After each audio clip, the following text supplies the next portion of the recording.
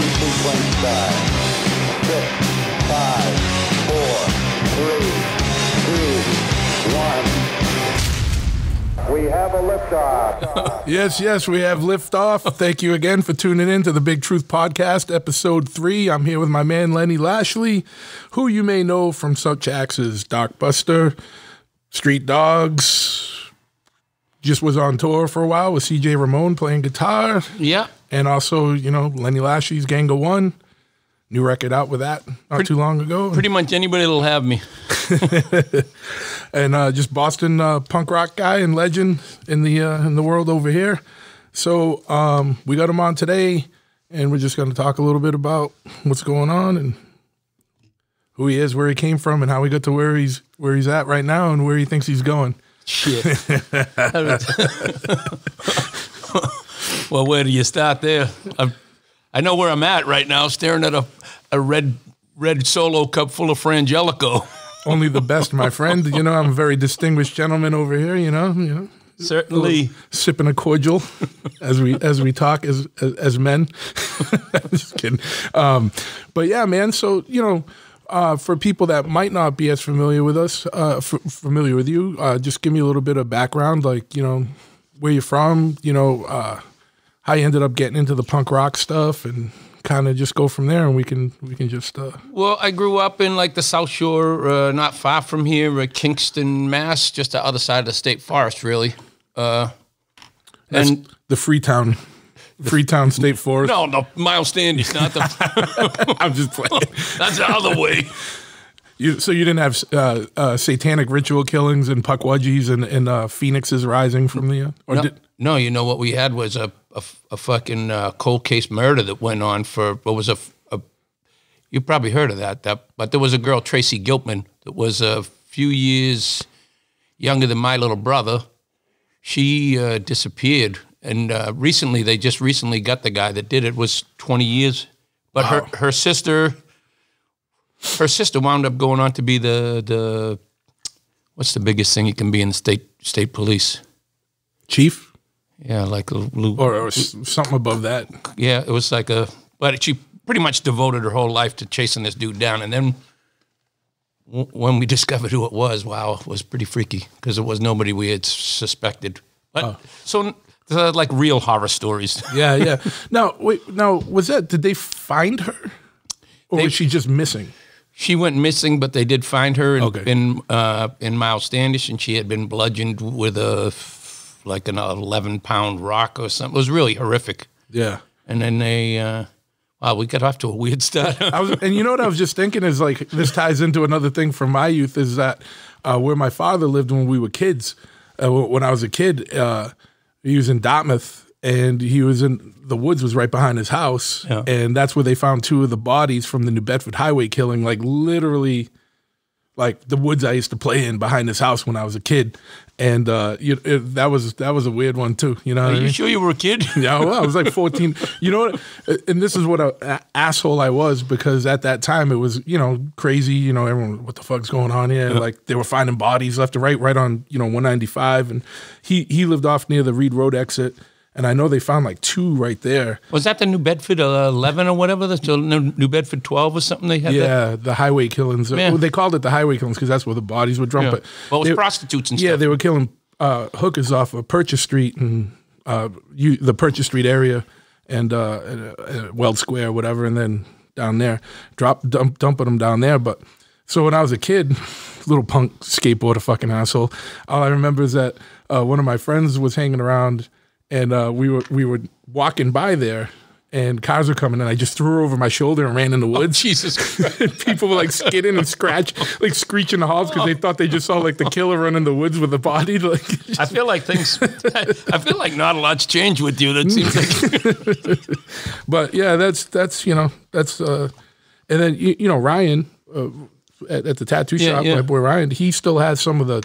We stole all the police tape from the crime scene. No kidding. He has a bunch of it still wrapped up somewhere. We had some fucked up youths, huh? Because there was another one too in Kingston. There was I don't know if you remember Meinholz. You remember that name at all? It sounds familiar. He was a guy that, I used to ride the bus with his daughters, and he wound up grabbing some girl in a cemetery in Kingston and been killing her in his basement or something. We had a couple of weird things going on. Maybe. Yeah, the Southcoast, Massachusetts had a little bit of griminess to it. And New Bedford had Big Dan's and all that shit. Yeah, a little more griminess than most. Well, you know, it was America's city. That's the beauty of it. At the time where all that bullshit was going on, it got crowned America's city for some reason. I like a whaling city. Sounds much better than America's city anyway. Yeah, I think America's city is just some award they give to like diverse communities or something, just to make everyone feel better about. It should be in Iowa. Yeah. New Bedford's definitely, definitely, like you said, definitely more of a grimy. The whaling city was pretty accurate because pretty much after the whaling industry died, so didn't the city. Yeah, but it's coming back. It feels like to me historically, like I always think of like Moby Dick. Wasn't that based? What is that? No, so in Moby Dick, Herman Melville calls New Bedford a really gritty, grimy place in 1800s. Like he talks about New Bedford really quick. So Nantucket is something that was written on. But yeah, I remember there was reference to New Bedford or something. Yeah, and it was just talking about like that was a shithole even back then. So no disrespect to the citizenry of and people of New Bedford. No, it's coming up anyway. Yeah, I mean that's where I grew up as a kid, and I love it down here. I spent many years, day after day, down here playing pool. Have some of my best friends that I ever met. Yeah, right up the road you did. AccuBilliards, yeah. So anyway, yeah. So before we got derailed with talk of morbid situations of death, Southern Massachusetts death, unsolved murders, and whatnot.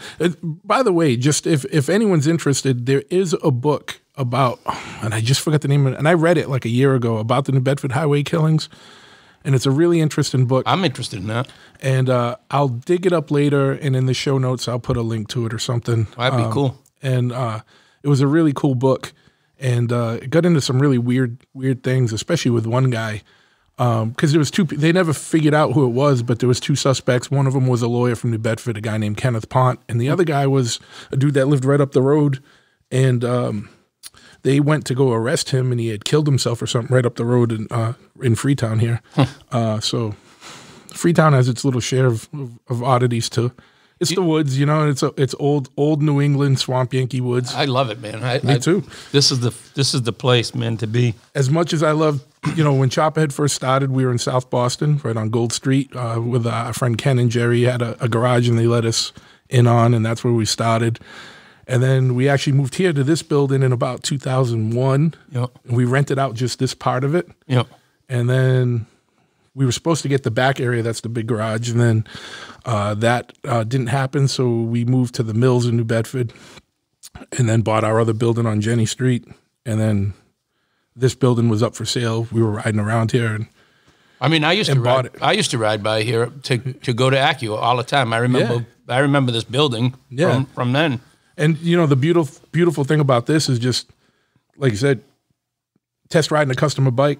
We come out of here, hook a left, and we're on these backwoods roads, hugging lakes and off in the forest, and it's fucking awesome. It's some good riding. Yeah, in our shop in New Bedford on Jenny Street, we hook a left, and we're running through the projects and craziness and mad traffic and stoplights and whatever, and so good for a first ride, like a guy that's never ridden a bike. Yeah. That's pretty much how Packer sent me on my way when he gave me my first 4-hour lesson on a motorcycle, and then said, "Okay, go to work."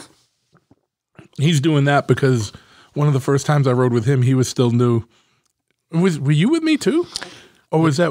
I was with you the first time I ever was on the highway on a motorcycle. We were splitting laans and being retards and stuff. I keep saying retards, and I'm going to get in trouble because most people don't realize when we say it here, we're talking about ourselves and not anyone mentally disabled or anything. So, you've already gone with the politically correct disclaimers on here, huh? Dude. I did the same thing on the last episode with Johannes, and it's only I don't even think about it except that when me and Paco were at Mama Tried last year, we literally got in a fist fight in a hotel at like 5 in the morning. We've been drinking from like noon till 5 in the morning. Somebody didn't like the word. And Packer dropped the R-bomb, And he ended up getting a fist fight with the dude, but it was a 5 a.m. drunk ass fist fight. So it was nothing spectacular. All I remember is Packer took his own shirt off and was all pissed off, and then they got in a tussle, and the lady's like, "Dude, the guy got my shirt off." I was like, "Nah, dude, that was you. That was you. You did that one on your own, bud." But anyway, we digress. So let's talk a little bit about Mr. Lashley here. Be like, how did you find? Like getting into music, obviously music's a huge part of your life. That's what you do. So like, how did you get into that? And then how'd you find your way into punk rock and all that stuff? Well, I feel like music was just something that I really was drawn to as a young kid. Whether it was driving around with my mother in a shitbox Mustang that she had, and listening to AM radio. It was just something that I really identified with. And, I think at one point she got me into I remember 4th and 5th grade kind of playing flute in Tri-Town band until the guy that ran the whole thing figured out I couldn't read music and embarrassed me, and I pretty much decided that flute would never be cool anyway.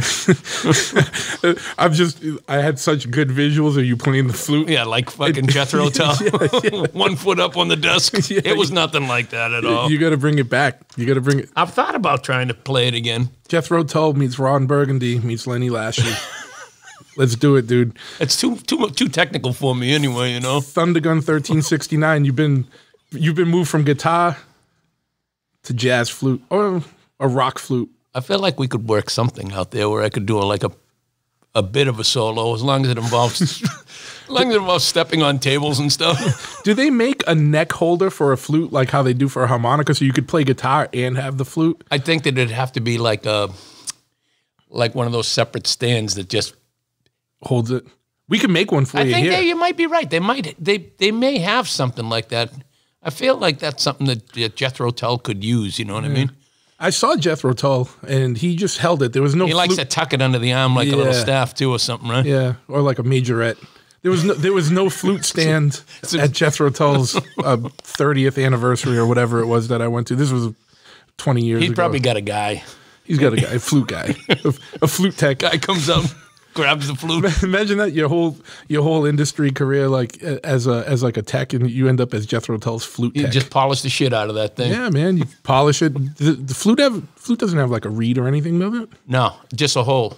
Just a hole. You just blow into the hole, buddy. You got to purse your lips. Pucker up and blow in the hole. So I got a whole, shop back there with welders, a lathe. Are you saying you're going to make me a stand for a flute? I'm going to make a flute fucking stand so that you can play guitar. I sold the flute for a guitar anyway because I figured it was cool. I don't have a flute. I'm not spending money on a fucking flute. Oh, look at that. That's the police checking on us. Yeah, they know about the podcast. They're like, the lights are on. What are they doing? But so as we got derailed, which is probably going to happen more than once. I would figure. So you got in. So you started listening to music, and then you dived into the flute. Yeah, headlong. It's a double. I mean, it was like a head fucking first. Yeah, I was like flute boy. Flute Skywalker. I don't know how we made that transition. I guess it was just that my mother wanted to get me involved in the music. She was always kind of exposing me and my brother to stuff like that, and wanting to kind of, broaden our horizons, so to speak. And well, eventually, when I figured out the flute was pretty gay or retarded. Oh boy, you're gonna have a coalition of hate against me already, dude. Well, I mean, we're not gonna get into the why or why not. I don't mean sexual orientation, I don't mean it's. It's weird that some of the words that were like the biggest jabs from when we were kid that I never meant towards anybody of any, like you said, specific gender or specific sexual orientation or specific or whatever. It's just those words are gone, man. You wouldn't even say it to somebody that you didn't like. It was only the people that you like, only the friends that you'd said it to. So it was That kind of stuff was a term of endearment almost, you know what I mean? Yeah. Well, that's the thing about the East Coast that a lot of people don't understand, or specifically with a lot of us, is like, until we're busting your balls, like, we probably don't like you. Like, that's like, when you get your balls busted, that means you're kind of in. You know what I mean? Like, that means, all right, it's cool. Like, we're cool. Like, you know what I mean? But anyway, going on to that, just as a disclaimer here, Lenny Lashley is also the guy that has a record that says "All are welcome." So, yeah, and I truly believe I truly believe that. I mean, I don't want to get into semantics about it, but everybody is welcome in my book, and it doesn't give you any entitlement over anybody else anyway either. In that regard. So if what's good for the goose is good for the gander, and that's how it should be. You know what I mean? So. So you can send your hate mail later to, I'll give you the post office box or something, you know. at Lenny Lashley, Instagram. So, no, but going back to it. So you found out, you played the flute, found out the flute wasn't for you. Right, exactly. You got a kazoo, you went to the flute, you went to the slide whistle. And then fortunately, I mean, I played guitar. I think I took some lessons. So right after the flute, you went over to guitar? My mother had an old guitar that she made she was pretty smart, and she didn't want me to kind of bail on a new electric or something. So she made me made me swear to her that I would prove to her that I could play this old harmony that she had. And you know, I did the whole fingers practically bleeding until I could play a tune for her. I don't know how long it took. Was it Deep Purple? Nah, I did learn that Smoke on the Water, really, it's not a myth. It really is. It's like the first song that anybody else ever learned. I had like three chords I could play, which is still like the basic what I can do, to G and a D and an E chord or something, you know. And she remembers what song and everything, because mothers do that stuff. I don't even remember. But then we traded the flute for a electric once I proved I could do that. Excuse me. And fortunately, at the time where we lived in Rocky Nook, there were some older kids. It was a family of Irish kids, the O'Hallorans, that everybody pretty much in the family played. So I could go down and hang out four or five houses down, and somebody would be there that would go like, "Oh, you want to learn how to play a little bit of Over the Hills and Far Away by Led Zeppelin," and that's kind of how it went, you know. I didn't really play out, I think, in a band. I played like some keg parties as a teenager and stuff like that, you know, but nothing really out until I was in my 20s. And then I fell into Brockton had a real good scene.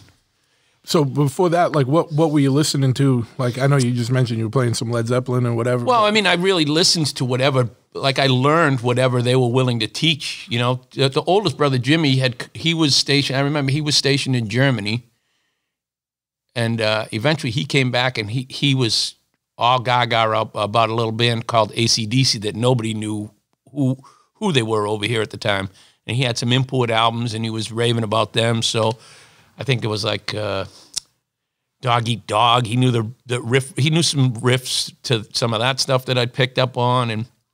And then, you know, like as kids in the South Shore, we didn't really get exposed to a lot of punk rock at the time. We were listening to Aerosmith or the mainstream kind of stuff that was on. But a friend of mine in the neighborhood, Billy Tringali, had an older brother that had Rocket to Russia, the Ramones' Rocket to Russia. And I remember that something clicked, and I realized that that's probably what I should be concentrating on, because it wasn't too cerebral for me. It was something that I could get my head around and do, and I really clicked with that. And my mother was real cool too. I think at 16 I could take like a PB Plymouth and Brockton bus from the end of the road and go all the way into South Station and see shows at the Channel. As long as I got home all right. I mean, it was a different time then. Can't really do that now. Sure, no, it's crazy. Two things that you just mentioned that, like, I think pretty much resonate with everybody that found like punk rock or hardcore or thrash metal or whatever. It's like you just hear that one song, the first song you hear, and it just clicks. Like, it's not even like, yeah, no, that's cool. It's like all of a sudden it clicks. Like, yeah, that's. I mean, I can remember the song on that, but it was like "Do You Want to Dance," which wasn't even a Ramones. It was like a cover song that they did. You know. Side note, I I have the Ramones Rocket to Russia is the only punk rock 8-track I have for my Lincoln when I'm in the Continental, the 66. That's what I got on, pretty much that or Hank Williams. But you know, for me, it was like, I remember distinctly being in middle school and listening to the local college radio. It was UMass, well, it was Southern, it was WSMU. They used to be SMU, Southern Massachusetts University. Then it changed to UMass Dartmouth. And on one of their shows, they were playing Suicidal, Institutionalized. But this is, you know, when it came out. Right. When I was in middle school. And I remember they just were like, I heard that and I was like, oh shit, that's absolutely, that's me. Pretty strong guitar riff, right? You know, like throughout that one. It draws you in, you know? But it's weird. It's like you said, like a switch flips and it's just like, yep, that's it. What is this? And this is it. And then from there on it just goes. And then, you know what I mean? That it's just funny that, you know, a lot of people I've talked to, like, that really got into the music. It was like literally the first time they heard it, it's just a switch flips and you're like, yep, that's it. I mean, that was true to like, I remember going, I must have been 16 or 17. My mother let me go, like I said, to shows. And I distinctly remember seeing them, the Ramones, at like Spit on Lansdowne Street. And it was, I mean, I was by myself as a kid and my ears literally rang for like 3 days after. And then I really was hooked. Then I was like, well, this is something crazy now. Like, yeah, absolutely. And it's crazy too. Like, it was a different world. Like, I remember being 16 and me and my friend Pat Burke, we took the bus from Boston to New York City to go see Sheer Terror and the Nihilistics. Well, Sheer Terror opened up for the Nihilistics at CBGB's. And then, like, you know, we slept in the Port Authority and took the bus home, the first 6 a.m. bus. And you know what I mean? Like, so you're always taking it to another level. You'd never do that shit. Man, 16, well, no. 16 isn't that bad, but I remember when we were 14, like my father, Ryan Hazrock, Iron Ryan, like his parents would drop us off at shows, and then my father would come pick us up in Providence. Like, we saw the Ramones at the living room, and the first show we ever saw was in between 8th grade and freshman year, and I mentioned this last one too, was Suicidal and Jerry's Kids at the living room. And you imagine dropping a 14-year-old off like in a city like 40-minute, half-hour away to go see a punk rock show, and you drop them off. And back then, shows were a little more chaotic. Yeah, no doubt. People were like crazy in the parking lot. You know what I mean? Things were crazier too, I think. But I mean, it's funny because I think like my mother did a great job of raising me, and most of the, I mean, really, to her credit, she did a fucking great job raising 2 kids on her own and putting herself through college. She did all she could, but some of the things that she did probably would have had us taken away from her nowadays. You know what I mean? And it's like, I think that's kind of weird because that was instrumental in kind of shaping me as a person, you know? That's one thing I think that in general is crazy because like in this day and age, when you're a kid, like it's so much more like draconian now. Like when we were kids, we were free to wander, man. Like I remember being inside, being home was a fucking punishment. Like you did everything you could to be out. But we didn't have one of these to stare at all the time. Well, yeah, too, exactly. You know what I mean? So it's like there's 2 things. There's all these devices and video games and whatever. And I'm not trying to sound like the old, but it's true. Like when we were kids, we were out riding our bikes around, going in the woods, riding around the city, wherever we lived. You know, I spent first half of my youth in New Bedford and the second half in Dartmouth, and Dartmouth was more like a neighborhood with woods in the background. Right. And you know, we were out all day, and then you come home when you're supposed to come home or whatever for dinner or whatever, and then you tried to go out some more, like, and like that wanderlust, I think is killed now. It's stifled by these cell phones or like. I mean, it's kind of scary, the culture now, like, you know what I mean? Like because as a species, right, we try and that's how we learn stuff. You know what I mean? You learn stuff by experience, right? You know what I mean? And like if you take that away from kids, and then you get this insular kind of, I don't even know how to describe it, but it's definitely a different mentality. You know? No, absolutely, and it's just, you know, it's sad because like I think we came from cool generations where we get to have experienced both, and so like we know what it's like to live before cell phones and internet and this and that. And not gonna be anymore probably soon. No, right? no.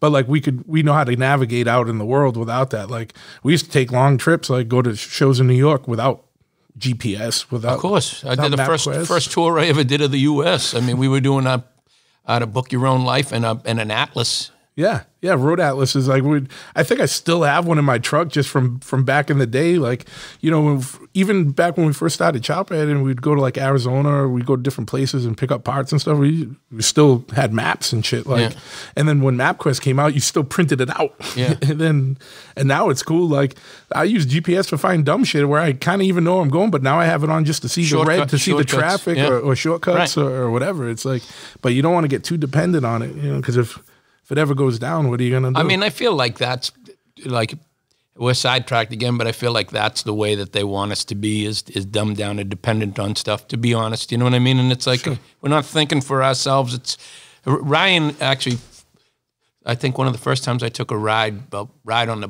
bike with him, and he didn't have a place to put his phone or something. And I remember he had taped directions onto the tank or something. Yeah, that's what we used to do. I still have done that in the last few years. I'm like, what? Well, I was new to it, and I'm like, wow, that's pretty smart, because I'd be driving around asking for asking for directions, or like, yeah.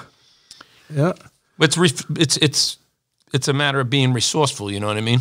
Yeah. Which I'm not a Luddite. I mean, I believe that you could use it. You got to use the technology that's there. Sure. But there's a difference between using it and it using you, you know? So sure, absolutely. Or being manipulated or controlled by it. Not to get into any weird world or conspiracy side. It's not that at all. I think it's just a lot of times like corporations or people, these companies that make apps and make phones and make hardware and software, they make money off of, you know, doing that stuff, like getting you hooked on their product, like, you know what I mean? Like the Rode mixing board and mics that we're speaking into right now. While we segue into advertisement. Sure, I am not sponsored by them. I purchased this with my own money. So well, I guarantee you it'll show up in our Instagram feed a little later on tonight, my friend. Yeah, you're gonna get ads for Rode Procaster mics or whatever.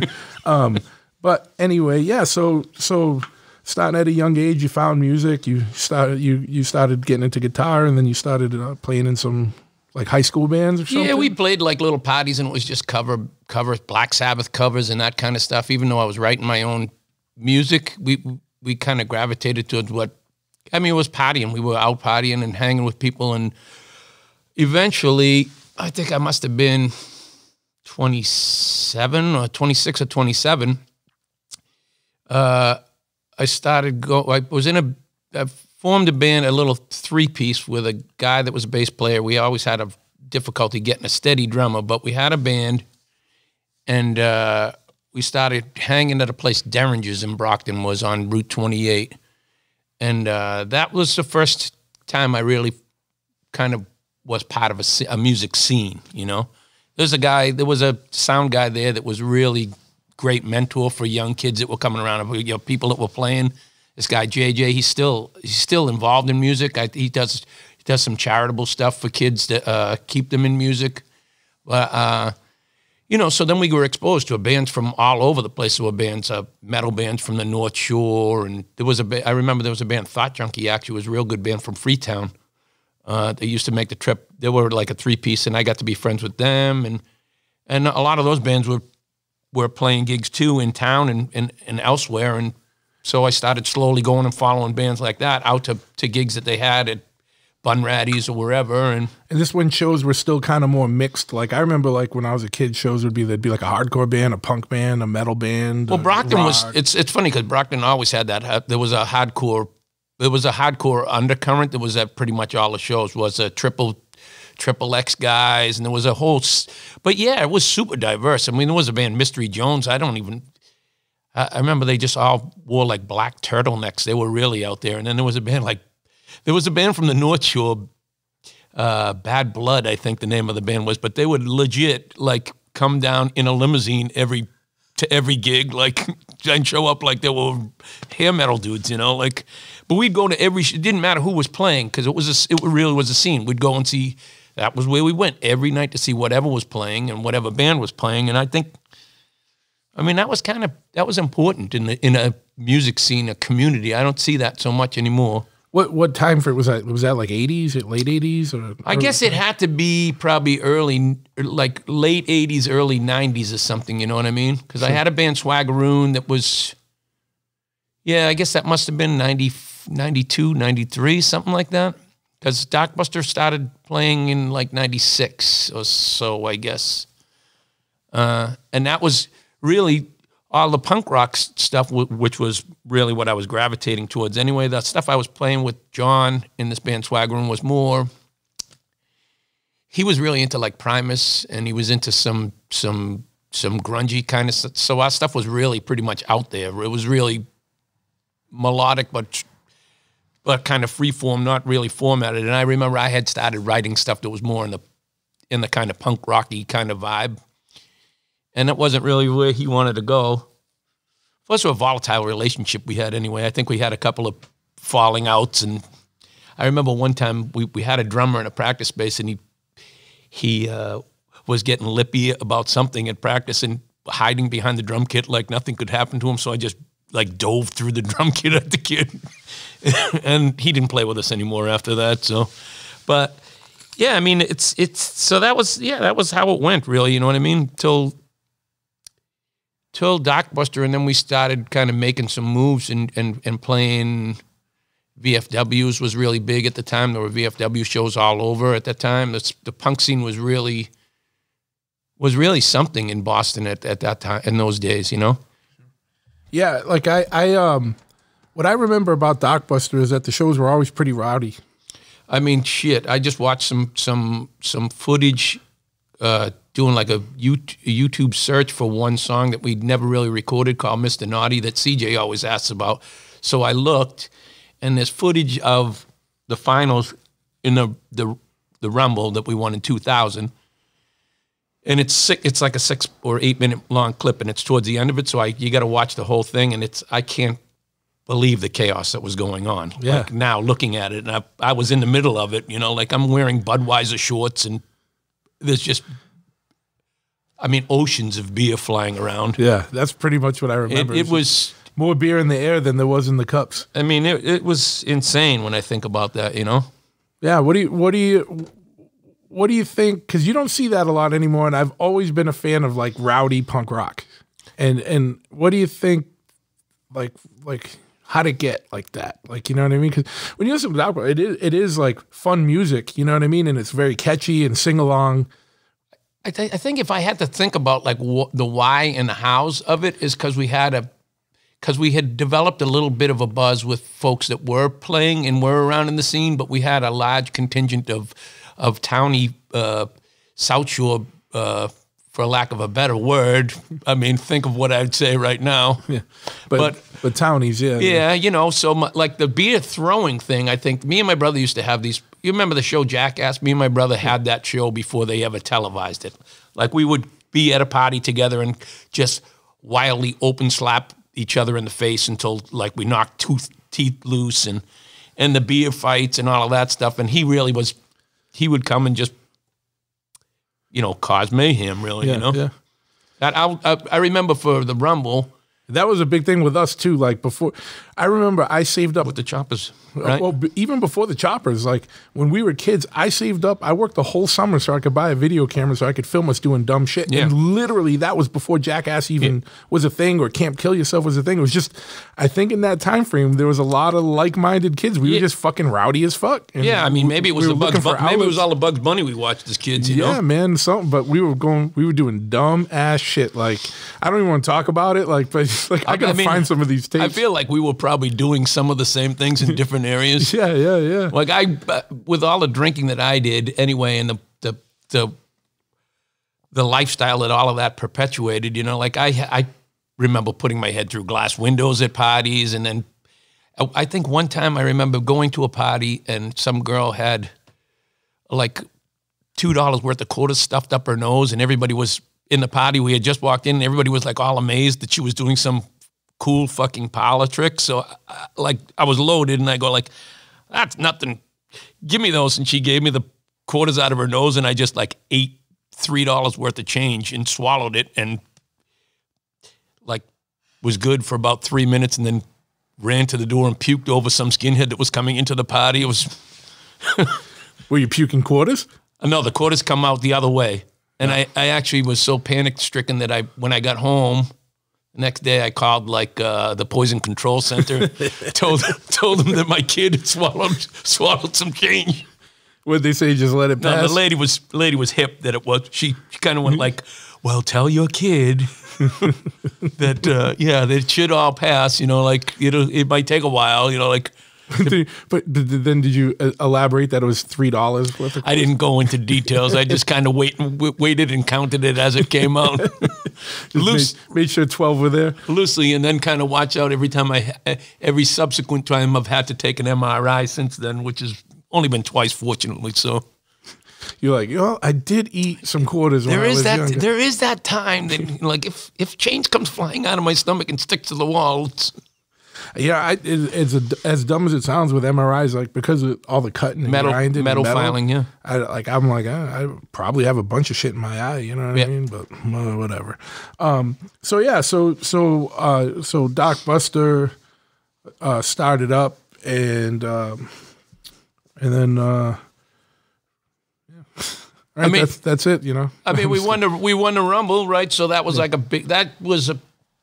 kind of like a big badge of honor, I guess, at the time. It was bands that went on to do some pretty significant things from the scene that did, but there was also the curse that they called it the Rumble. So, I mean, I don't really believe in curses. So not all the listenership is going to be from Boston. So maybe explain what the Rumble. So that was the Rumble was there was a local radio station, syndicated radio station, WBCN, and they were real. I guess they reached everywhere. So they had like they would do every Friday. They would do a top 3 local songs, and then they would do a national song countdown. And they kind of really did the idea behind the Rumble was to expose.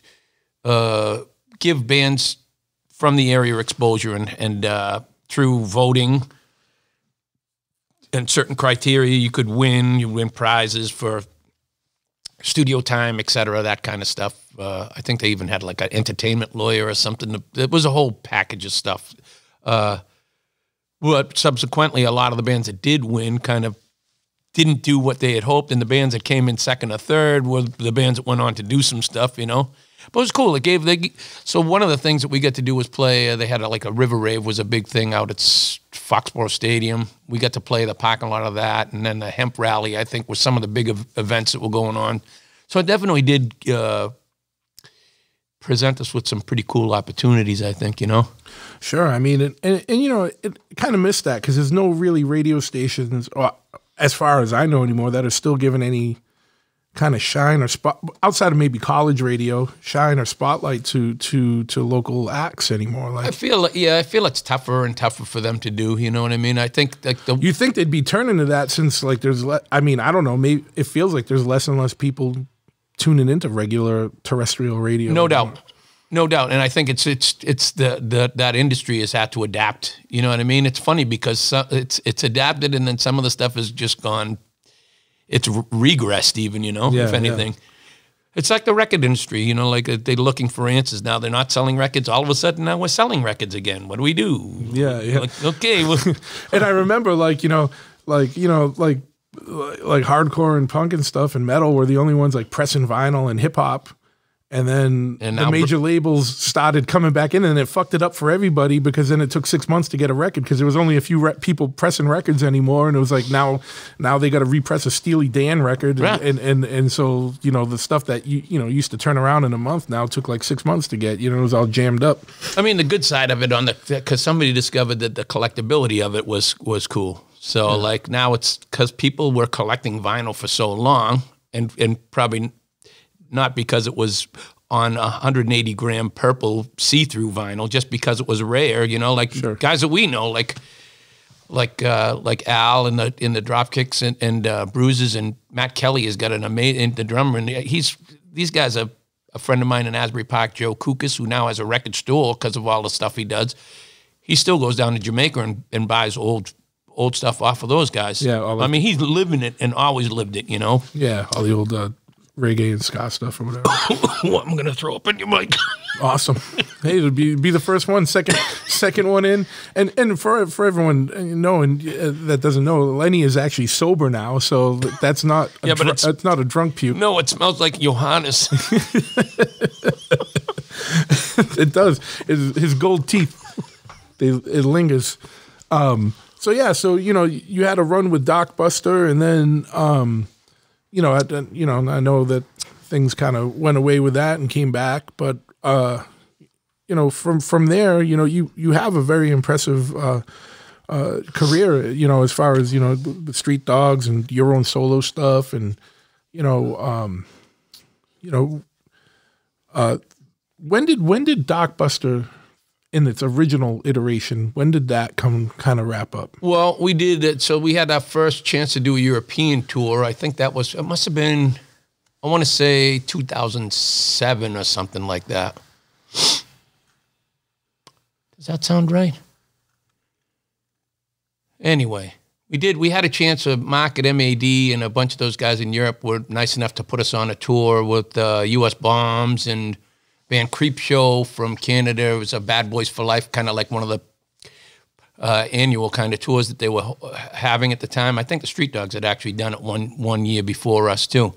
And I subsequently had a real bad go of it. About 10 days in, wound up in a nut house, and without elaborating on that, it kind of, when I got back, it kind of changed the dynamic in the band, and in my, to those people's credit, the other guys and girls that were in the band, my lifestyle kind of changed significantly after that too. So it was something that we never righted, we never really resolved it, Sure. We did one more show a couple years after that. The Boss Tones asked us to do one of the throwdowns, and we did that, and it didn't have the same feeling, even though people were into it. It just didn't quite feel right, I think, probably for everybody involved. Sure. And I had done some other stuff. I had that Piss Poor Boys band that I did in the interim that was fun to do, kind of alt country kind of stuff. No, I actually remember seeing you guys. I used to skulk around the Abbey Lounge a little bit. Oh yeah, and I remember like that scene when like the Conks. Oh yeah, and who else was playing that? Well, there was a band that had Speed Devils. Speed Devils. They had the song about Schlitz, right? Yeah. Yeah, Joe, the drummer in that band, actually had a Schlitz drum kit at the time. Yeah, yeah. Well, Chris was in that band, Speed Devils too, for a bit, and he wound up playing pedal steel with the Piss Poor Boys. And that guy that drummed on that band was a guy, Tommy Long, who was in the band Dogmatics. The guys that I originally learned how to those are the guys that taught me how to play guitar. So I always wanted to be in a band with Tommy. He was like the Charlie Watts of the cool of the cool, Sure. So after that, there was, what was Street Dogs next? I mean, we had done a bunch of dates with the Street Dogs. We had done the Wreck the Halls run with them. We did like 11 dates on a couple of runs. So I had already kind of developed a relationship with those guys in the band, and John and the whole gang. And yes, I guess I was doing the Gang of One thing. I did one record with Pete right. from the Souls. It was like a little 7-inch that Joe, the guy I mentioned from Asbury Park, put me in touch with Pete, and then John and the Street Dogs guys were nice enough to ask me to do a run with them like that. I think it was just me and a mandolin guy and an accordion guy. And that was one of the coolest tours I ever did, because Rucker at the time was playing drums, saw us on the first night, watched our set, and came up to me afterwards and said, "Hey, I think I got your set. Can I sit in tomorrow night?" Which I'd no. I said, "You got the whole set, really?" "Yeah, but okay, if you say you do. I mean, I'm not. Who am I going to say no? Because you're awesome." And then the second night, John came up and he said the same thing, basically. "Oh, I was listening to the set. It'd be really cool. You think I'd jump in and play bass with you?" And by the fourth show, we were playing like a band that had been together the whole time. I've never since experienced anything like that, So there was no practice. It was just right on stage, trial by fire, jump right in. I mean, that's to Rucker and John's credit. It's something that's beyond me capability-wise, you know what I mean? John, I remember watching John with the headphones on, and he was just listening to the tunes the whole time whenever he had spare moment, and he had that ability to kind of okay, I got it. Yeah, it's crazy when you think of it, you know. Must have been pretty nerve-wracking the first show like that, though, because you're like... I mean, not for me, because I was doing it anyway with the other guys, you know what I mean? Yeah. So it wasn't for me because I was just stoked that these guys that I admired would want to do it, you know what I mean? And sure. And then, you know, fast forward, that tour went on, and I think we really bonded, all of us, at that point, and a couple years had gone by. I think I got wind that Toby was going to step down from the Street Dogs, so I reached out to John,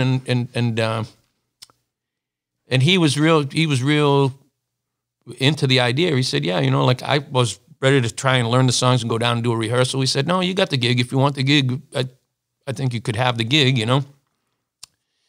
So, yeah, I mean, I think it took me a while to even be able to play the stuff because I'm a slow learner, you know what I mean? So I always feel like I was the weak link in the whole thing, you know? You're a pretty self-depreciating guy, though. Like, you obviously have an abundance of talent musically, you know what I mean? Like, you're always kind of...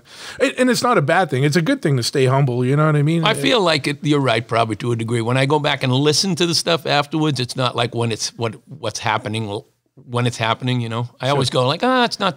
It's like when you hear your voice, you know, like for the first time, you're like, oh. Sure, yeah. But slowly you get accustomed to it, you know what I mean? Yeah, I probably won't even listen to any of these things, like these podcasts. I never do. Once something's recorded, I'm all set, really. Yeah, set it and forget it, right? But seriously, John and those guys for giving me the opportunity, that was you know, because like you think of things, people have a tendency to think of like what's in it for them type of thing, you know what I mean? So there was a certain aspect of like me thinking, well, this could be good, you know, like, and it really was. I mean, it was really great because it was a learning experience more than anything. It was a real good chance to grow up and learn what it takes to kind of be on that level that those guys were on, you know, like a full-time musician type. And like John always uses the term like he's a professional musician. Like he's a guy that knows the ins and outs of the behind the scenes stuff and knows the ins and outs of recording and like I said, he has that uncanny knack to just learn stuff on the fly and be able to do it. So even though I still haven't got kind of up to that level, it's good to surround yourself with people like that and try and reach, you know? Sure. I've seen a few different iterations of Street Dogs, but I got to say the one, you know, the last one when you were still in, that always seemed like you guys legitimately seemed like you're having fun on stage, and it was a good time, and it seemed like a really good, you know, and you know I saw with Toby and other guys and stuff, and those were all great too. But I mean those last ones seemed like a jive pretty good, man. You know, it was good traveling into, you know, like in other lineups. I would say before me, they were doing a lot more dates. There's a lot more pressure when you're doing 160 days a year together, and you do that for a couple of years, and you start saying like, what am I doing? Like you were talking before the podcast about like the sacrifice that people make, you know? Yeah. I feel like nobody thinks about that until you're in it in music, and then it's like, oh shit, be careful what you wish for, you know? Like yeah. Oh, you're here, but it doesn't. It's not all. You know, a lot of times people only see the glorious aspects of things, and they don't. And, you know, any working musician or professional musician does see the. You know, or you know, even in the motorcycle world or whatever world you're in, like, you know, people that are fans or people that are on kind of like the outside of like the inner workings of things see the more glorious aspects of things, but they never see the sacrifice or the shitty times or the hard work or the... I mean, social media too, you know, has a way of putting a luster on things. You don't, you know... Well, everyone's life. Nobody's taking pictures of people rolling, carrying road cases upstairs in a no elevator club in Germany, you know? Yeah, or smashed in a van or sleeping on a floor. Yeah. I mean, it's believe me, it's not everything that... Even people that think that they could do it or want to do it, probably a high drop-off rate once you get into doing it, you know? Yeah, no, I know. It's just the way it is, you know? It's like they say, there's more perspiration than inspiration in it a lot of times, you know? Yeah. And the same thing on the monetary end, you know what I mean? It's not people think I'm rolling around in money because they see guitars and they see motorcycles on my Instagram page. Well, like... I've been off the sauce for 5 years too. That's a significant amount of money too, you know. Sure. That I tell that with people. Like, I have a lot of friends that like complain about money all the time, and they have like these like pack or two habit of cigarettes, and I'm like, you're spending $20 a day, motherfucker. It's $3,500 a year. Like I was smoking a pack a day. I did the math. That's how I quit. Yeah. Because I started doing the math, and I'm like, I mean, I've tried to quit. I've smoked it my whole life, and I've tried a couple of times, but like, I started doing the math. $3,500 a year? You kidding me? That's a car payment. Yeah. Or that's a really nice guitar every year for 4 years. Sure. Or, it is, and it's like you get into that, and it's like, you want R.J. Reynolds to have that money, or you rather put that money away? And I get that it's an addiction, shit, and that there's a lot of shit in those cigarettes that they're very vested in keeping you wanting those things. It's not an easy thing to break, but and it's a mental thing. It's always going to be cool to me. Keith Richards is always cool, but I feel a lot better. I mean, I'm coming on 54 years old. It seemed like a no-brainer to me, you know. Like, and it's another one of those things. Just don't think that because you see on Instagram somebody fell into, like, all of a sudden it's some former band's royalties are padding my pockets. You know, look at Lenny spending that Street Dogs money now. Yeah. Well, the other one, but you know what I mean. It's There's a lot of misconceptions in life. You just got to you got to keep your eyes on the prize and do what you want. Perseverance and kind of sticking to something is what gets you places, you know? And that's one of the things I respect, and that's one of the things that, you know, I wanted to have you on this podcast for, and everyone that I kind of have, at least at first, it's people I respect that put their time in and do something and see it through thick and thin, because there is a lot more thin than there is thick in a lot of these worlds that we do. And it's almost like a drive, like, you know, we don't always want to do this, but that's just what we do. Yeah, like, I mean, I think that's how great things are done anyway. Yeah. Like, everybody can hop on, you look at this, you know, like, or like talking to Johannes about tattooing, you know. Shit, when he started tattooing, or when my buddy Forrest or like Jason Scott up in Portsmouth, I mean, he was the only tattoo shop in Portsmouth. Now there's 6. That's a lot for Portsmouth. Sure, you know? yeah. But in 10 years, there'll be 30. Or there'll be 2. You never know. Once a trend dies, you know what I mean? It's you know, like you got the hat right here, you know? Yeah. And you know, it's just one of those things too, where it's just, you know, I always have respect for people who are doing stuff out of passion, and it's a drive and a passion for them, and they're doing it for the right reasons. They don't care. And I wish everybody that's like that, the most monetary and financial and whatever you gauge as success, like, I wish everyone the utmost of that success. And if you don't get it, the thing I respect is that they're still in the game. You know what I mean? They still do it, whether it's financially rewarding. It's kind of a double-edged sword too. I mean, some of the people that get to that point in music anyway, you know, that have everything that somebody could possibly desire. Well, they're pretty lonely anyway with all of that. I think that's a misconception too, you know? Oh yeah, sure. No, but you know, then you got to give respect to people that do get that level of whatever commercial or financial success, but then they're still doing, you know, you'll see like bands that'll still do, like, they'll be huge, but then they'll still do like secret little like club shows or whatever, just to kind of get back. Or even someone like Lars, right? Rancid got one of the fucking hugest punk rock bands ever, but he's still doing Old Firm, or he still goes out and plays with Last Resort or whoever. Exactly. You know what I mean? I mean, he'd be doing it if he was playing a squat in freaking Oakland. You know what I mean? Someone who's like, with one of their bands, they're playing in front of 30,000 people. The next day, they're playing in front of 200 people. I mean, again, I think equally as happy. You know, that's about keeping it real. You know what I mean? That's what you have to do to have some perspective in the world. You know, like, I distinctly remember not too long ago in my life not really getting my head around that and thinking that, you know, oh, this is how things are going to be. You know, this is great. You know, like. But the sad reality of that is, like, that's not what drives me. That's not what I want anyway. I mean, I think that was significant part of my mental break, actually, you know, just living, not appreciating what I was doing, you know what I mean? And now I'm so appreciative to be able to make music and kind of to have learned those life lessons, you know? So what do you think back then made you not really appreciate what you were doing? I know you just got brought out to Europe. Yeah, well, for me, I mean, I think that for me personally, I think that was a lifelong kind of. I think that the drug addiction and the booze and all of that kind of really blurred my vision, my inner feelings. You know what I mean? Sure. I covered everything up, and I didn't have a chance to really appreciate anything except for the party or the fun that was involved, in it. You know. You weren't really able to process anything other than that because it was just distracted. It was just a party. I mean, really, that was life for me. You know what I mean? It was making music and the opportunities and all that. First off, was secondary. So even if it was an opportunity to potentially do something bigger or better with a label or a tour or anything, I wouldn't even have been capable of doing it. So you know what I mean? There was no reverence paid to it at all, really. Yeah, yeah. So coming out of that, even though you've been doing music the bulk of your life, it's when you kind of came out of that cloud of the party that you really developed more of an appreciation for why you're actually the drive that's making you do this.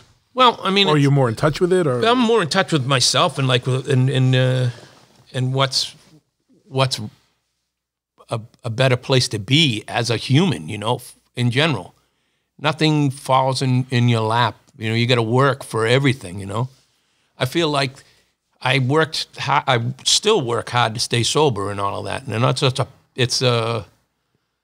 it's a path less walked than most, you know. It's not always glory. You have to process things. But I've had to become an adult about it, and I've had to look at things in a different perspective. And that is generally, you'll hear people talk about higher power a lot with recovery in that aspect. And I came to the realization that music always was my higher power, always was there for me. I just maybe wasn't giving it the attention that it deserved, you know? Sure. So now it doesn't really matter. I'm right back at, I'll play a barbecue, I'll play anywhere anybody wants me to play, and I'll have a good time doing it, you know? Yeah. Well, one of the things I respect too, like, you know, and I know everyone has their own path, and I've fortunately never been in a situation where where things have been so bad that, you know, I gotta, I'm lucky in that, like, I didn't start drinking until I was later in life when I knew I would be all right and not, you know, you get into that shit younger and you go more fucking crazy and whatever. I didn't start drinking until I was like 30, dude. I know, like, it's crazy. And then it was just like, then I was like, all right, I know I'm not going to fuck shit up too much, you know what I mean? And I just do it more fun and more social or whatever. But I always have respect for people because, you know, there's, you know, some people when they get sober, they have to step away from everything and they become a whole different person. Like, you're still in it. You're still playing shows. You're able to maintain sobriety even though you're around the things that might be tempting for people all the time. You're playing in clubs. You work in a bar as a bartender. Yeah. It's insane. You know what I mean? And well, so that's just a testament to the level of willpower. I mean, we drank together. You know, we've partied together. You know what I mean? I feel like when I hang with friends, people that I know and love, and I'll fake that I'm going to take a sip off of something, and I get a reaction from somebody like you or somebody else that is still drinking. They go like, no, that's not a good idea. That's a pretty good idea that it's probably not good for me to drink. You know, like I'm still like the night that we were all in Vegas was still one of the funnest nights, and I know it was one of the funnest, messiest fucking nights ever. But it was still a good time. But it was. And you know, we didn't even hang out a lot that night. It was like we were all together at the beginning of the night, and then everyone got separated, and then it was like 4 a.m, and you came so disheveled, like glasses cocked, one lens missing, fucking hair all over the fucking place, and we were like, yeah, let's go fucking. And then we all went out and drank after that, and I was like, yeah, I remember distinctly that was a. You want to talk about a moment of clarity, as buzzed as we were, the sun coming up and us tossing beers 18 stories down onto the air conditioner. Yeah, or people, or just poor people trying to go to work. And I didn't even really know you that well at that point, and just knew you in passing. And I remember trying to like be a braggart and boastful, like I'm going to climb to the porch below or something, and everybody else was like, no, I had one leg up, and you're like, no, let him do it. and I looked at you, and I'm like, well, the light went on. I'm like, no, maybe this is a stupid idea. If this guy's telling me to do this is definitely not good. I'm glad I can be the sounding board in a roundabout way. No, bro, in more than a roundabout way, you know what I mean? That's also, like, I think it's been a instrumental part of my life now, knowing you and some of the people that I know now. You know what I mean? Yeah, absolutely, man. We got a good circle of people around us, and we're lucky for that. And one thing I want to ask you about, like, that people might not know is the New England soccer team is the Revolution, and you actually got a chance to work with them and kind of develop the I don't know, is it the theme song or what would you call it, like the chant like song? like a rally song or something. Kind of happened inadvertently because I was writing. John and Joe from the Bosstones was playing drums. John was in doing bass, and I had kind of basic tracks, but no real lyrical content for that. And then they took off. I was still down for a few days trying to get some of that together, and I had only like one line for that song in my head. Was "Sons and Daughters of the Revolution" was like something that popped in my head, and then subsequently I kind of chased that a little bit, and it turned into like a little bit of a rally song for the local soccer team, which kind of I did. I think even in the early Darkbuster songs at Skinhead, there was a "Cheers a Revolution" with his mates. I think that the team was like one year old or something when I did that. You know, but I did have a friend that was working for the team, and when I got a rough track for that, this guy Mike Hamerick, I said, well, maybe you want to just listen to this or something, take a listen. And then he introduced me to a guy that's in PR over there. And it fell into a place where they can use it. They use it before games and stuff like that, which is really cool. I think, they've been super, super nice and had me out to watch some practices and see the new training facility. And it's nice to feel like you're a part of something like that anyway, Sure. And I know Packer has season tickets for the Revolution and is wicked stoked on it. Is it something is that gaining some traction or gaining, it's hard in New England, you know what I mean? I think the traction that it gained, so now what I noticed what they're doing on the media side of things is they use stuff when they do their media clips for, it's more contemporary kind of trap music or whatever you'd call it. Like it's supposed to be a segue. It's not like a chant or like a rally kind of thing. Sure. So that's what I was saying. I got stress involved, and all of a sudden it dawned on me the other day looking at some pre-season kind of footage that they had up. I said, well, I know a guy that's really good at that. Why don't I see if I can get him the raw stems and see what he can come up with? So who knows where that goes? But I'm just excited to be working, like have stress actually working something, Yeah, so they're getting away from the skinhead hooligans and trying to appeal to the trap. I mean, I think I don't think that skinhead. I really don't think that any soccer organization in the United States is going to embrace the hooliganism that goes on in Europe and understands like it's the same reason that they try and take fighting out of hockey. You know what I mean? They're trying to normalize things, and I mean, that's good and it's bad. They got young kids that now, you remember when we were kids, they couldn't even get a full roster of kids to play soccer on a high school team with me. Yeah. When I was in high school, And now there's grandchildren of guys that I was in school with that have been playing since they were little. So it's really developing, I think, but you're never going to get that culture that they have in Europe about it. I know. Take it to the streets and flip cars is not really what they like us to do over here, No. That's just if the Red Sox, certain Red Sox games. Even that, they kill people with beanbags then, Yeah, that's true. Welcome to Boston. So what's going on with the new stuff? I know you had a Gang of One record come out not too long ago, and I know you've been playing, with you're playing a lot solo as a one piece. Yeah. What's going on with music now with you? Well, I mean, it's like by and large, since I've kind of got that open to it, whatever opportunities come, then I kind of do whatever makes sense. Like if somebody wants me to play and I can get there and play, I can play. A lot of the acoustic stuff is really, I like doing that, but it just kind of developed as a more fiscally sound way to do stuff. The people that I'm playing with now are all spread out all over the place, so to get everybody together to kind of do shows, it's not like we're all 40 minutes away practicing once a week. It's got to make sense a little bit. So but it's fun, you know what I mean? It's fun to do that, you know. And truthfully, there's some pretty cool opportunities that have come my way to do that. I mean, I did a gig in Santa Cruz opening for Cox Bar, playing acoustic solo. You know what I mean? Who'd ever thought that those two things would translate? Or I've done stuff like at some of the hardcore, you know, like some of the hardcore shows, and there was a woman, Kathy Cave, up in Bucksport, Maine, that had a little hardcore barn house that used to have shows, and I remember going and all these kids just like stopping and watching, and it wasn't what they were there, the style of stuff that they were there to watch, you know. So sure, well, it's definitely striking. Like when we were at the New Tradition show, and you did that gig in Worcester, and it just happened to be in the same day. And me and Packer went over. There was like a garage punk band playing before you, yeah, and then you came on.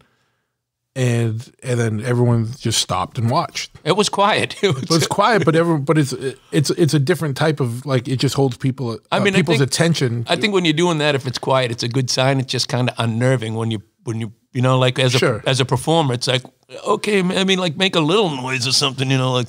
Well, I think with the acoustic stuff, yeah, it's exactly like you said. It's actually a better sign if it's quiet, because if people are talking, that just means they're not paying attention. It's tough to hold people's attention for. I mean, there's a certain finite attention span stuff doing that. Even if you were Bob Dylan, probably you'd have only a finite time that you can keep people. But it was pretty smart how you did it. You played a few songs, kept it moving, then broke out. Yeah.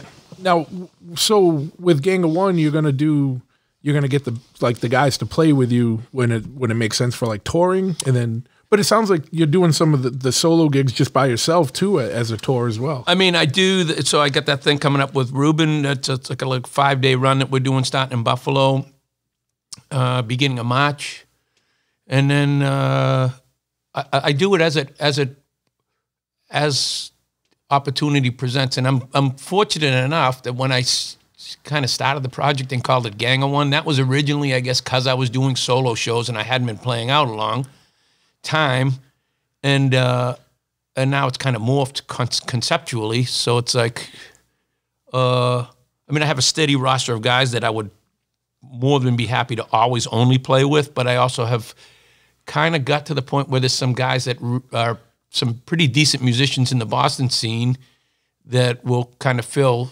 spaces when it's not fiscally possible to bring the other guys in. So, you know, like I just kind of take everything as it comes type of shit, you know?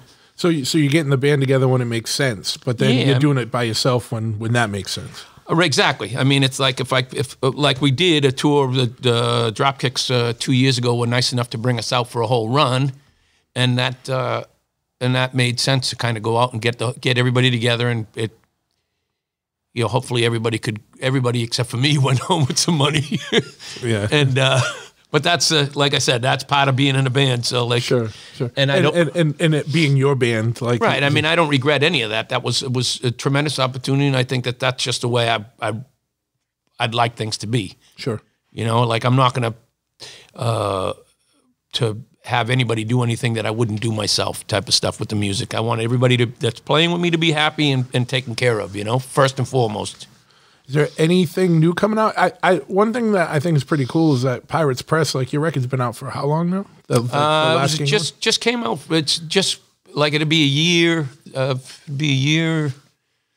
In a couple of weeks, it'll be a year. But it must be doing it because, like, it seems like Pirates, either they're the best label or that record's doing it. They're still pushing the shit out of it. I tell you, and they're still putting new shit out from the record, new merch. It's a combination of both, I think. But they are most certainly. If I couldn't think of another label that I'd want to be associated with, because I think first and foremost they believe in the people that they have signed and the artists, and they want to first and foremost do that. And selling units isn't the only thing that they're interested in. You know what I mean? Sure. And they constantly are making new products, so that's what Skippy's really good at with their label, and the people that work for him. They did like a die cut single, looked like a postage stamp on clear vinyl, and still like they just advertised a new shirt this week. That shirt, yeah. I mean, it's like I think Skippy's very smart at the timing of stuff like that too, knowing what's going on in the political climate of the country too, and. Yep. I mean, it's great to be involved with people that have that kind of foresight, because that's not my my strong point, you know. Yeah, you make the music, not handle the business kind of end of it, or the promotion end. Even of it. the business, which now by and large I have, because you have to, if you ask for help, you have to be prepared to work to get the help too. Yeah. You can't just get out and say, "Hey, I'm looking for gigs," and not return emails and such, you know. Yep. But I mean, I did that recently because I don't have anybody booking, and it looks like this year I had some really wild potential stuff come. There's a guy in Ecuador that talked about maybe bringing me down for a week. He's a school teacher. He was talking about, you know, what do I need for money? How long would I like to stay? That kind of stuff. Seems legit, you know what I mean? And I get a chance to maybe see Ecuador, which would be pretty cool, right? It's either Ecuador or the biggest like catfishing campaign. Yeah, well, I'm just kidding. Well, no, but you know what? That's one thing that's crazy to me is that a lot of my friends that are in bands do tour like South America pretty regularly now. Like, you never thought that would be like a main circuit. It is probably the circuit now. You know what I mean? As far as people that are, it's like they're a little bit behind maybe on the music scene, like where we were when it was really good or something, you know? But they're also like in that stage where they're like 100% like super over the top appreciative of anyone that goes down there. They love anything that has heart. They really connect with that kind of stuff. And I feel in Europe too a little bit. You're not a dirtbag because you're older and playing music. You know what I mean? You're something to be appreciated. Sure. And you know, that's always the case. It's kind of sad that like where most of the music, I don't know how to say this, but like a lot of music comes out of America, but America is one of the shittiest places to tour as an underground band. Yeah. Versus like, you know, the respect and the not attention, but like the amenities kind of that you get when you go to Europe. But it's so much different. And those are the people that are in bands that are helping bands out, though. There's the difference. Is you don't see guys that are in bands offering to come to shows for bands that are out of town, cooking meals for people and stuff like that. And they get that a little bit because they want to perpetuate a cool scene. And you don't get if you don't put in, you know? Sure, yeah. But it just seems to be a lot more support. Over there for sure. I mean, they want to make sure. I remember one of the last tours we were over there with the Street Dogs, and I went to buy a Red Bull or something from the bar, and one of the guys that was working there goes, I will not, the day a musician has to buy a beer or a beverage in this bar, I will not work at this bar anymore. Like, that's how serious he is about it. Yeah. And I think there's a little bit more government subsidy of venues or most certainly or events out there. Most certainly than over here. There is, for sure. But which is great because you can learn, you can perpetuate, and then they give back. You know what I mean? It's a more opportunity for sure like that. And one thing I've always liked about looking over in Europe is like the festivals that they have are so like asinine, insane. Like it'll be like Madball and Iron Maiden and like Tesla and like, you know, Terror. And it's like, it doesn't even make sense, but it fucking works. And it's vegan too, or something. Then you throw some vegan thing in there too. Yeah. And tents and one of the first ones we did with the Street Dogs, because that was my first real exposure into the bigger festival kind of things.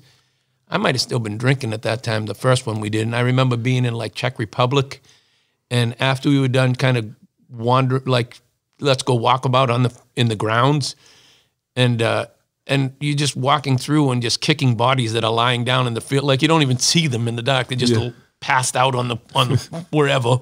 And was it when I went out there, whatever, years ago now, with Blood for Blood, we played a show. Well, they played a show in Czech Republic, and the venue was in this town, and the townspeople wouldn't let the people from the venue go out into the town. They formed like a human line, like a human chain, so that you could go to the venue, but they didn't want nothing to do with I suppose going into the town. And it was like an old school town, but it was like a big, like, looked like a bunker or some shit, like where the venue was. But it was a metal fest, and Like I know it was like Blood for Blood and like Sepultura and a bunch of like the corpse paint death metal bands. Probably depends on where you are, I suppose. You know what I mean? But I guess that's worldwide anyway. You know what I mean? It's like they have that old.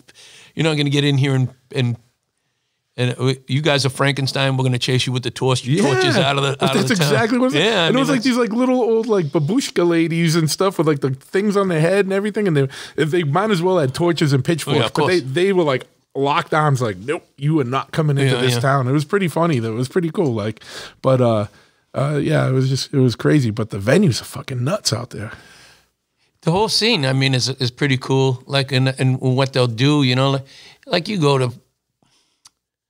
It's funny because I guess there are some cities in the U.S. that now are adopting it, but I remember like there was a big campaign to like keep subways and stuff like really clean and no graffiti and stuff like that in Boston in particular, you know. And it's like you go to Europe, to Berlin, everything is graffiti, and it's beautiful and it's exciting, and it's like, why wouldn't you let people do this, you know? Yeah, but on the other hand, like I lived in Switzerland for a little while. I lived in Geneva, and that place, like every night, the street cleaners came out. Yeah, every night. Like the subway was so pristine. I mean, like, I feel you could eat off the ground of the floor of the subway. Yeah. Differences in the EU, you know. Yeah. Like, so Switzerland is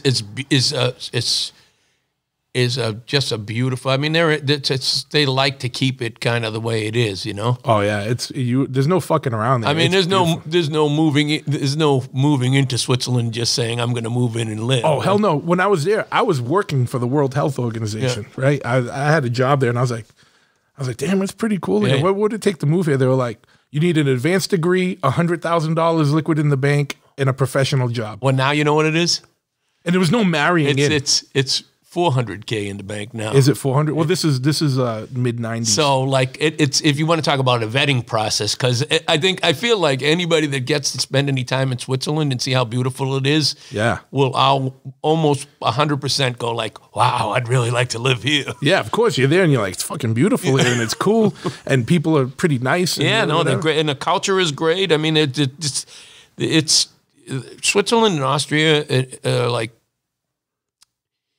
like it's spread out enough too. Like you can be in the city, but you can go and be in the Alps pretty quick too. Yeah, you know? Well, that's the thing. What I remember was like when I was in Geneva, I was hanging around with a lot of the people that were my age were like sons or daughters of like people that worked in some of those international organizations or diplomats or whatever. Like I was hanging with people that were like half Swedish, half Tunisian. It was such weird mixes of people.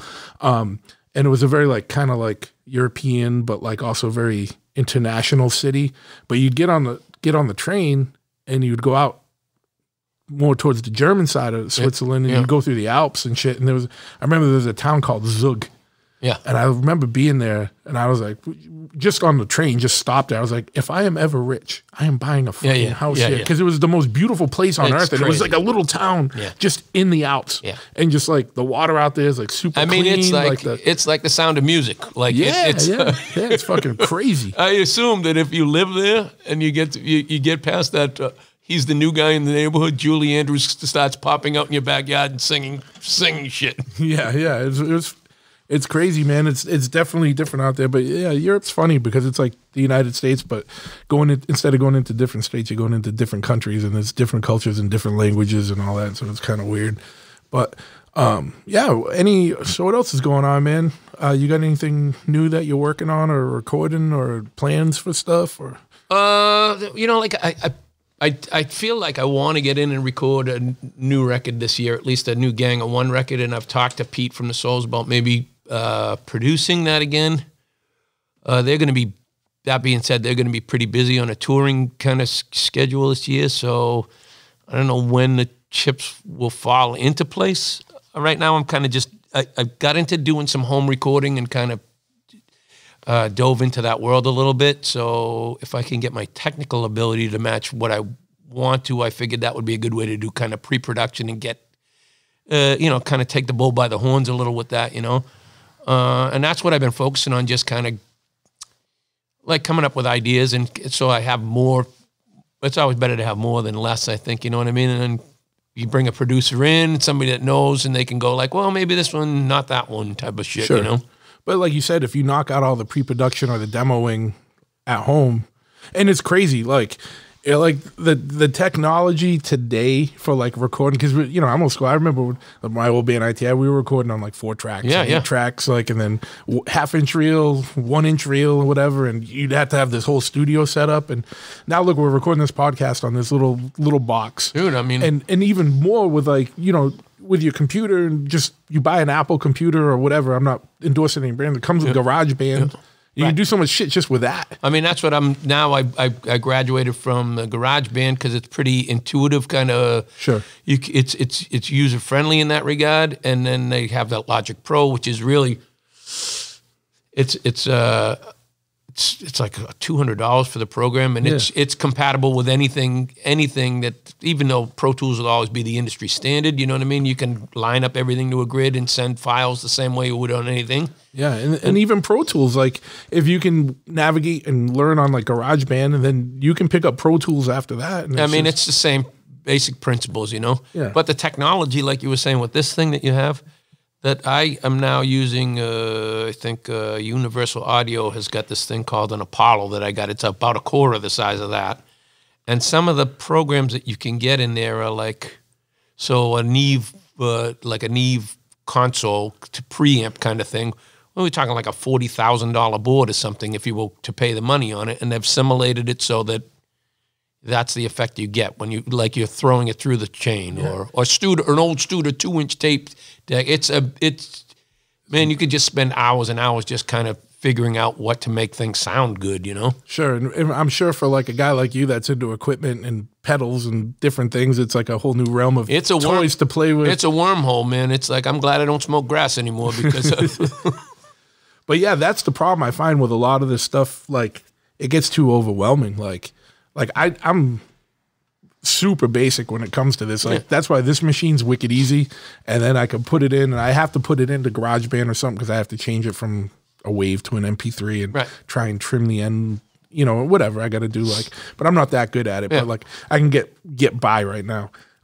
Hopefully, as this goes, like I get someone that helps me with it. Like Ian's supposed to help with the production stuff. I mean, I feel like you pick stuff up anyway as you go, right? I mean, I'm sure like when you got into motorcycles, you weren't as good as you are with them now. No. So and we were talking about that. Like Johannes was talking about like tattoo when you first get started, and you know what's weird is one of the first bikes me and Jay built together as Chopperhead is still on the road. No kidding. The guy rides it, and it's passed hands a couple times. But, you know, everyone seems to contact us, and I'm like, dude, I don't know if you know that, but that's the first bike we built that wasn't like for me.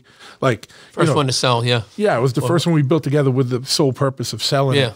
And I'm like, I don't know if I'd want to see that thing now and look at the welds, even though it's held up. Yeah. But, like, you know, it's all MIG welded, and, you know, I don't know what the fuck I was doing. But I, you know, barely, you know what I mean? But we knew enough how to make it safe and get it going. But the fact that it's still on the road almost 20 years later is still pretty cool. But yeah, and, you know, it's the thing is like, but just going back to it, like the world is so crazy now. Like even with like War Machine, American War Machine, we record our record, we record in Trevor's basement essentially, and it sounds like a record that's recorded in whatever studio someone's paying $100 an hour for. Exactly. And I mean, but he knows the tool, because what I meant is like all these tools are like there, but they're so overwhelming. Like you said, you could get lost in the wormhole of it. So you really know how to work it for what you're trying to do, and you know what I mean. And then you got to get into the not overworking it. Yeah, you know what I mean, because I have a tendency whenever I'm doing stuff like that, I think it's too cool. Like, all right, like that's probably the alcoholic in me. Well, we got Jimmy's and marshmallow on the Sunday. Why don't we put some French fries on there too? You got to know how to pare it back a little too. You know, sure. Yeah, well, that's the thing, and so that's why I almost don't want to get too involved in things, because I'll stop playing with it. Oh yeah, I'll put this little effect here and this and that. It doesn't need any of that shit. That's when, like you said, when a record's overproduced. You know what I mean, or whatever. Like, you know, like it doesn't need to be that way. It's got to be at the. You know, it can't sound like shit, but you don't want it too overproduced. I mean, I feel like everybody's got different approaches to things, but simple is always better for me, you know? It just seems like simple, heartfelt intent in my life is much better place for me to be. if I get too many tools and too many fucking things to mess around with, then I start thinking I'm Einstein or something, and I know I'm not. So, or not only that, but like I said, you get too lost in like learning new shit or playing with a thing rather than getting what you want to get done. No progress, right? You just fucking around, right? But at the same time, it's good to do that. Oh, it's fun as hell. It's fun as hell. But I mean, it's like nobody wants to hear nobody wants to hear what I'm coming up with like that. You know, all these weird, wacky. Oh, I saw your Instagram post the other day with the weird effect on the video, and I was like, oh, he's starting to fuck around a little too much. Well, that was so. I usually it was like 70s, like the little lightning bolt going through it or whatever. Yeah. So Tony Seller's a tattoo artist that I know. And he's down in the Keys, and he's always messing around with new apps or whatever. And I saw he had like just riding on his bike in the Keys, but it had that real grainy kind of old 35 millimeter kind of effect. Yeah. And there's this app Prequel that it must have had like a watermark on it or something. So I was like, well, let me see what this is. Yeah, you're right. Now, like, there's going to be a lot of videos of my dogs with lightning bolts coming out of their eyes, or Lenny playing a guitar with purple lightning bolts. Yeah, it's just great. The funniest app I saw. That wasn't cool for crying out loud. I thought I was doing great. I was like, oh, I'm going to have to do this welding or doing it with making something on a bike. But the funniest app I found, and I can't even remember the name of it. It's like a superhero app, and so you can like put your arm out or your hand out real quick, and it'll act like a lightning bolt or like a fireball's coming out of it, and it like shoots at and then you point the camera at whatever you want it to destroy. So I could have a video of me putting my hands out, and it looks like lightning comes out, and then I point it at you. And then the lightning bolts hit you and it explodes and shit. It's the dumbest app, but I do it to antagonize like my interns or apprentices here at the shop or like the employees or whatever. I always like act like I'm like fucking them up. It sounds like a terrible tool to have. Oh yeah, it's so dumb. I can't even remember the name of it. No, the best one too, I think, is the one that Stress turned me on to is that spoof card though. Is that the one where you can change your number so it looks like Donald Trump's calling you exactly. or somebody? That one is, and I think there's even a disclaimer now when you get on it. It's like you can't do certain things. Like they don't want you to do like government agencies. Right. They don't want you to do emergency calls because it's pretty fucked up technology for an average Joe to have. You know what I mean? Yeah, because I think about a lot of that stuff if I would have had when I was a kid.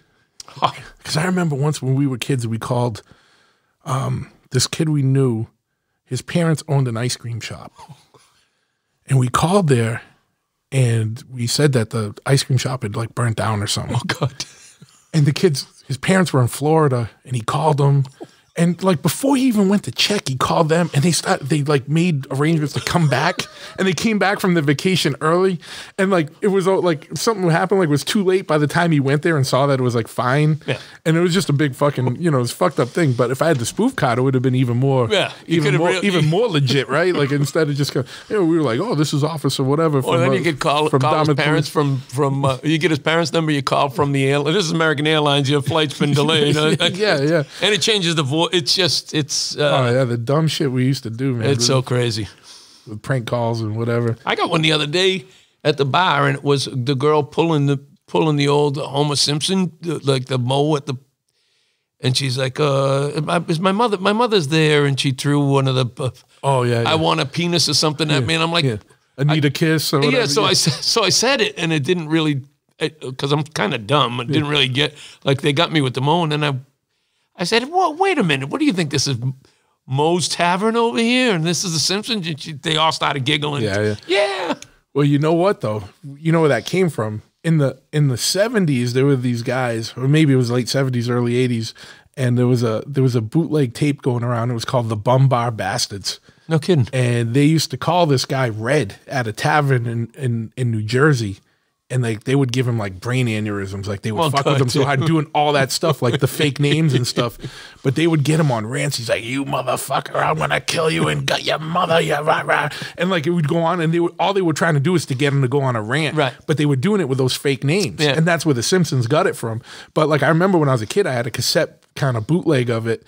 And it would get pretty gnarly, like politically incorrect or whatever. But it was fucking hysterical. They did that with the Darkbuster kids. The two guys in that, they had a guy Mitch that lived in Norwood, and they used to do that.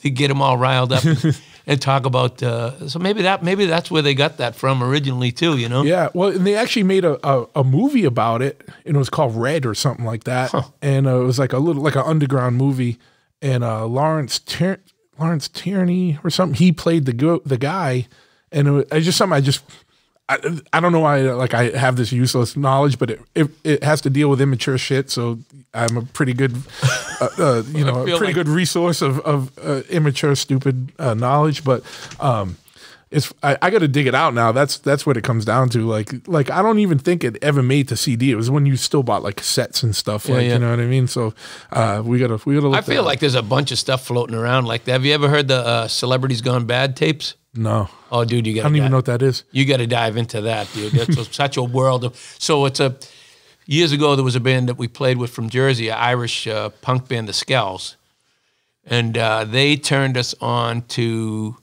this. There was some tapes of Buddy Rich, like after gigs, kind of reaming out the guys in his band and all that. That the guys in his band would just record like after a gig, put a tape because it wasn't phones at those times. They'd roll tape and just listen to him freak out on other guys in the band, and but eventually somebody compiled a shit ton of that onto like a comp tape, so it's called Celebrities Gone Bad, and it's Orson Welles flipping out, doing a commercial, and is shit-faced and flipping out at the direction of it, and John. You know what? I did hear some of that. I think they played it on like Howard Stern or something years ago. John Wayne does a thing at like UCLA, and he's shithouse out of his mind, and it's the funniest side-splitting. Yeah. It's crazy funny. Yeah, I never heard that whole thing, but I think I heard some certain pieces of it because I think they used to play a little bit of that on Howard The Buddy Stern. Rich one is insanely funny too. I mean, he's just flipping out on what's it with the facial hair? You didn't hear me say I told you no facial hair.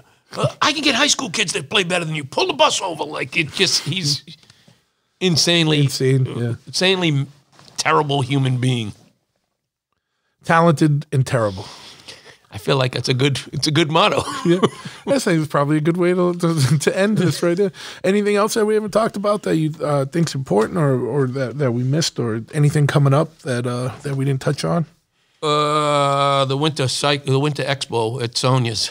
Oh yeah. Well, thank you for reminding me to plug our own event. But yeah, for those that are listening, if you're in the New England area, we do have the Winter Moto Expo coming up at Sonia's in Cambridge, which if you're old Boston, you remember as TT the Bears. It's part of the whole Middle East complex. It's a small motorcycle show. We'll have some vendors, some bikes. It's just kind of break the winter cabin fever type of thing to get people out and about. And now Lenny's probably going to be there performing an acoustic set since he's the one who wants to plug, since he wants to throw the plug out there. Well, you know what? If there's an opportunity and you want me, I'll be there, bro. But yeah, so if someone wants to get some of your music or find out what's going on with you, why don't you throw out some of your own your website or some social media plugs? So, on Instagram, really, I'm not into the whole Facebook thing. In Instagram, you can follow just Lenny Lashley. It's easy enough to just type that in. I believe there's a Gang of One page, but I don't really keep up on that, to be honest with you. The Darkbuster stuff, there's a new Darkbuster page that Ruben is maintaining pretty well. And then and the best probably source of it right now, because the guys at Pirates Press are helping me get a steady website up and going. It's in the planning stages now, but Pirates Press is the place that kind of has all the tour dates and anything that's going on. Is that piratespressrecords.com or? I think so. I think so. We come super prepared on this. I don't know. Hold on, I'll call Skippy right now. In the future with guests, I will make sure that they have all their. I probably should have done that. I mean, I've done enough of these things, but I probably should have done it too. But we can end with that. We can end with that word that begins with R and ends with D. Yeah, man, we have both of those. But yeah, I want to thank everyone for listening. Thank Lenny for coming out, and you can follow us on Instagram. I'm at Big Truth or at Chop Ahead. spelt like a real Massel, CHOPPAHEAD, chopperheadcustomcycles.com. Oh, it's just chopperhead.com. On Facebook, we're Chopperhead Customs, whatever. Just do a Google search for idiot and I'll come right out and whatever. And also you can find me doing laser tattoo removal at newskintattooremoval.com and Atomic Ink Tattoo. Again, thank you for listening, and don't forget to hit the subscribe button and go give Lenny a follow and pick up some of his music. He's on. You can get him on any of the digital platforms. I know you're on Spotify. Yeah, Spotify, iTunes, the whole thing like that. Sure. And actually, buy a record and buy some merch. That helps support more than any streaming could. Absolutely. Thank you. Thank you for having me, Truth. All right. Thank you. You guys have a good one.